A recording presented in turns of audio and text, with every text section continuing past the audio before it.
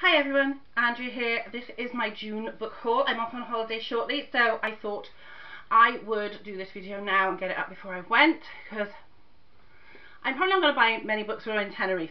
It is my birthday while I'm out there, and I am expecting some books for my birthday, so depending on what I get, I will either do a birthday book haul, or those books I get for my birthday will be in July's book haul. So, on to the books. The first book I have this month is a Folio Society photograph book called The Travels of a Victorian Photographer, and the photographer in point is Frances Frith. Now, Frances Frith literally travelled the country back in the Victorian era, taking photographs of various scenes and locations.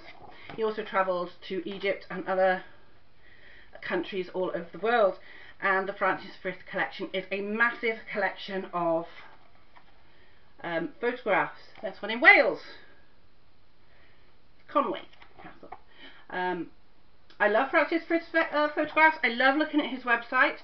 I will put a link to the Frances Frith website in the notes below, because it is a really good place to visit, and you can have a look at your hometown and see what it looked like 100 years ago or 150 years ago, however long ago it was. So anyway, this is a nice one from the Folio Society. It comes in a slip case, which is here. I love the Folio Society books. They are always really good quality. They are beautifully printed. They're just gorgeous. So that was the first book I've bought. I haven't read it yet, but I'm looking forward to going through it soon. Next, I bought Terry Pratchett, A Slip of the Keyboard. This is the collected non-fiction with a foreword by Neil Gaiman. So he does have a collection of fiction, which I've already got, which is A Blink of the Screen.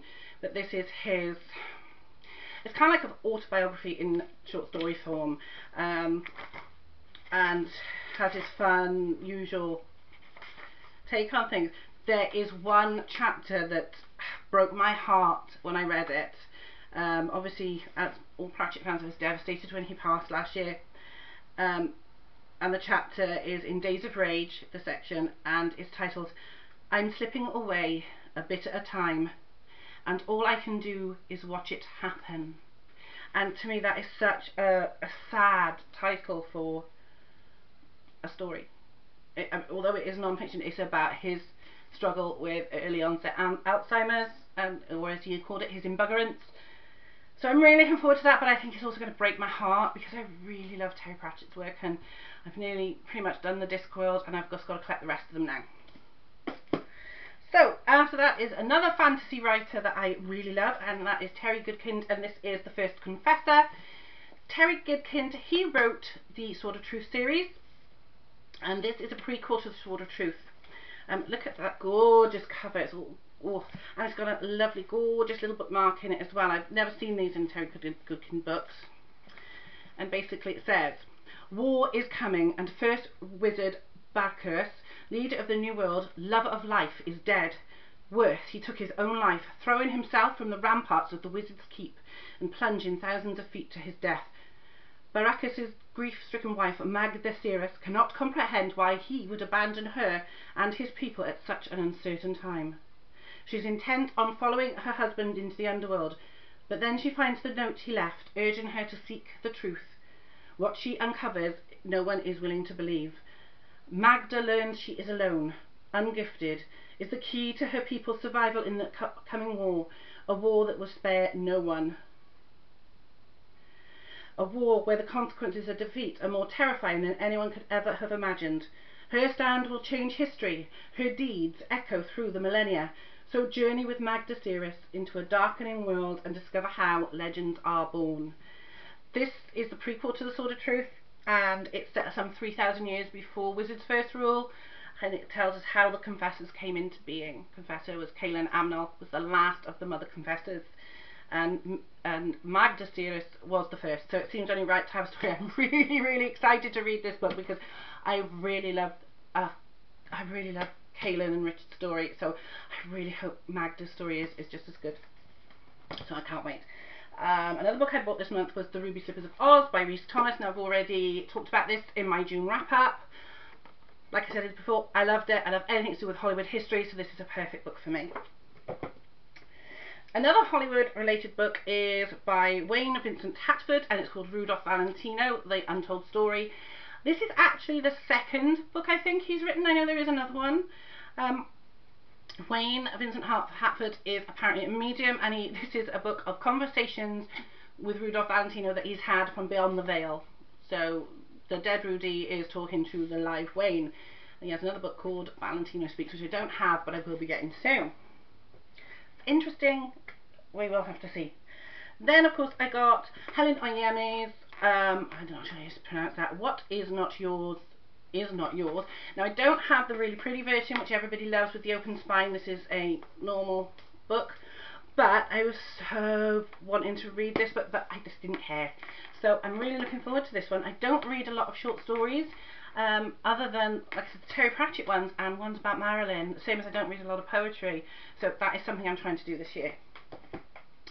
Next is Black Eyed Susans by Julia Heberlin.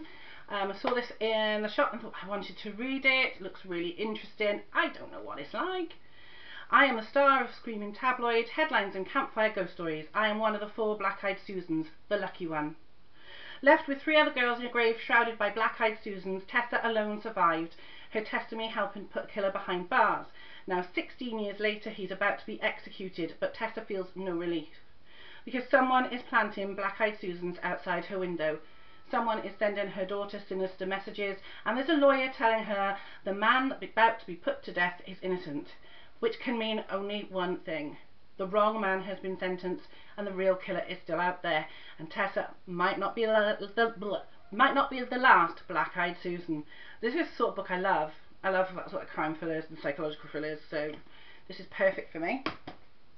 The next one is, again, I talked about this in my wrap-up and part 1, Terry Pratchett's Weird Sisters, the play adapted for the stage by Stephen Briggs, because all the discs are stage. So as I said, I will be performing this play in November. So look out for more Pratchett Weird Sisters nonsense and maybe some rehearsal videos. You never know, we might get a bit of that. That might be fun. And finally, the last book I've picked up this month is Peter James, You Are Dead. As you know, I love Peter James, even though I wasn't keen on The House on Cold Hill. I've read so many of his that I've liked that I don't mind taking a risk. I mean, it was only 2 for £7. £3.85 each in Tesco. Bought it with Black-Eyed Susan.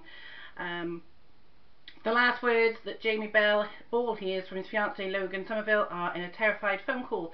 She has just driven into the underground car park beneath the block of flats where they live in Brighton. Then Jamie hears her scream and the line goes dead. The police are on the scene within minutes, but Logan has vanished, leaving her neatly parked car and mobile phone behind even. So that sounds really good, and every time a woman goes missing, a body turns up from like 30 years ago. Interesting. Again, Peter James. I hope this is good. This is an older one, obviously, because it's paperback. But I'm really looking forward to this because this is a Roy Grace, I think. Yes, Roy Grace series. So there we are. Those are the books I actually bought myself this month. Like I said, it is my birthday next week. I'm on holiday. I am expecting books because I've asked for books, among other things. So I'm expecting books. So like I said, if I get a lot of books, there will be a birthday book haul. If not, I will just bang it all up around the middle of July when I run out of cash. So that's it for my June book haul. I hope to see you very, very soon. Enjoy your week. I will be back when I get back from Tenerife. Hopefully I'll be a little bit brown. I don't tan very much, but hopefully I'll be nice and relaxed, and I will be probably putting up a video about my holiday and of course showing you the Tenerife English bookshop. Why not? It's got to be done. So I'll see you soon. Bye!